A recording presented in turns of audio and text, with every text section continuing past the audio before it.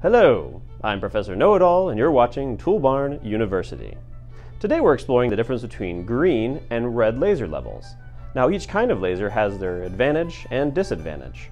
A green laser, for instance, is 400% more visible than a red laser indoors. In fact, green is the easiest color to see for humans, so to us, green would seem brighter. Now a green beam has a similar diameter than the red beam, and it's less common.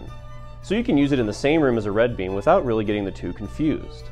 Now the interesting thing about green lasers is that they don't really exist. See, to generate a green laser, you start with a high-powered infrared laser diode, and then through a complicated process you convert the invisible beam to visible green. This process generates a lot of heat, so if you leave the laser on too long, it'll automatically shut off to prevent damage to itself. Because of all this extra hassle, green beams are more expensive than red beams. The red beams are just produced by the diode, but there are no conversions involved. So that's why you can find them at the department store for about $10.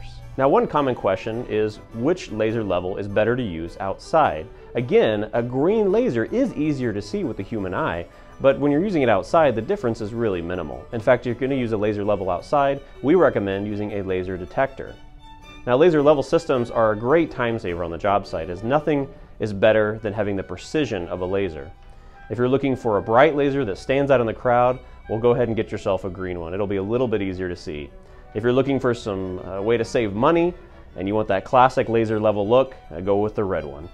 Well, that's all the time we have for today. The next time we'll be talking about cordless battery technology. Thanks for tuning in, and we'll see you next time at Toolbarn University.